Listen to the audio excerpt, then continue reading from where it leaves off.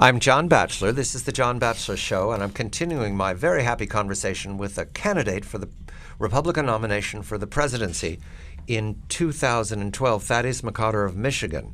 We spoke of domestic issues, and now we turn to foreign, but China is at the center of both domestic and foreign. Congressman, this evening we have news that in the aftermath of the high-speed train wreck in China, many dead, the Chinese authorities have fired 3 leading engineers, men in charge of the Shanghai to Beijing railway, and have started to bury the cars that fell off the overpass. Bury them in the ground. I can't explain it other than the fact that it points out to me that we're not dealing with a transparent democracy here. We're dealing with an authoritarian gang.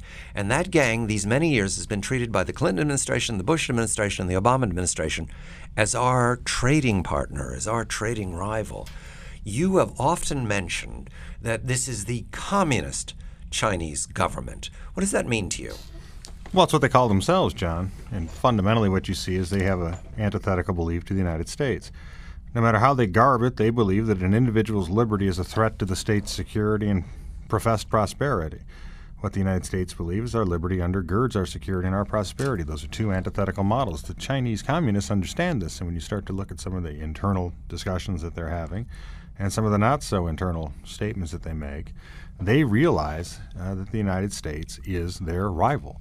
Now, a lot of people have ceded the 21st century to the communist regime. I disagree, not only based upon what you cite, but what the United States, I think, should remember about this country, other than the fact that it is the same one that killed my generation in Tiananmen Square and was rewarded for it by the world community through trade, is ask yourself a question. If this is the world's largest economic market and we have permanent normalization of trade relations so that we can engage with them, why do we have a $200 billion annual trade deficit with them if we are engaged in free and fair trade with that country? As president, how would you address the inequities that have built up over these last 20 years of China building an entirely export-driven economy? They're mercantilists. What you have to do is first enforce your trade rights and bank. You have to go after the whole thing. You can't just try to pick them one at a time. Secondly, I think that you have to demand reciprocity of access to investment within their country.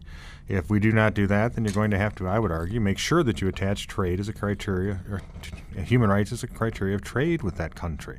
You have to make sure that as well that you prevent any type of foreign investment in the United States, as we've seen with Huawei and others that have been shot down by the CFIUS, that are put there not for necessarily solely business purposes, but for also strategic advantage against the United States. These are 4 areas that we have to continue to watch them. And if the United States just continues unconditional engagement with this regime, we're going to continue to see not only our security jeopardized, but obviously our prosperity as well. We're told that an official of the Foreign Ministry of North Korea is traveling to New York or to Washington soon to start exploratory talks with the State Department. I mention this because we know that China sustains entirely the North Korean predators. At the same time, it allows me to link to another story, which is the death of an Iranian nuclear scientist in his home over these last 48 hours, suspect of having been targeted because he's part of that illicit nuclear weapons program, entirely, of course, bought and paid for in North Korea. This is the chain of predators that consist from Beijing to Pyongyang to Tehran. We could continue. As president, how do you respond to this? Do you talk? Do you begin denuclearization talks? Because that's the Obama administration's plans these next days. Well, I think obviously you can also track this all the way down to Chavez in Venezuela, and you can go back up to the Castro brothers in Cuba, and you can follow it around. It becomes a web. So the problem that we have, John, is that the United States has not made it clear to Communist China that their dealings with North Korea, that their dealings with the Iranians, or to the Russians either, for that matter, are going to impact their bilateral relations with the United States.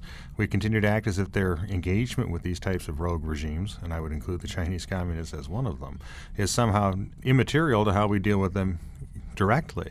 That is not the case when they are facilitating a country like North Korea as nuclear development, which is facilitating the Iranians' nuclear development. This is not merely a problem between us and the Iranians and us and the North Koreans. It is a problem between us and the Communist Chinese that are abetting it. Finally, Congressman, as a presidential candidate, you've spoken very, very passionately about foreign affairs. I am disappointed to the extent, shocked, that your competitors in the presidential nomination process do not speak of foreign affairs. What's happened? What's happened to the Republican Party that it's not an issue at the debate in Manchester several weeks ago?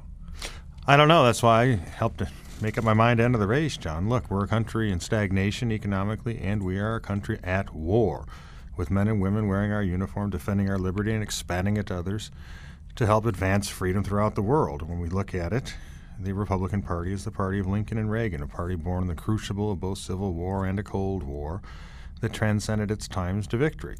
As the Republican Party, foreign affairs is something that we should be able to articulate not only to the America but to the world. And unfortunately, if you miss the opportunity to do that, you will cede the ground to President Obama, and we've seen how that has worked out to date. I'm delighted to see that Thaddeus McCotter, candidate for the presidency, will be in the debate in Iowa in August with his the other candidates for the Iowa straw poll, and I hope at that time we do see you all get to speak of foreign affairs. It's a pressing issue always, but as you saw tonight, China, manufacturing, the United States, they're all integral to our economy. Absolutely. In a globalized economy and world, John, with our economy and our prosperity and our security, they're all interlinked.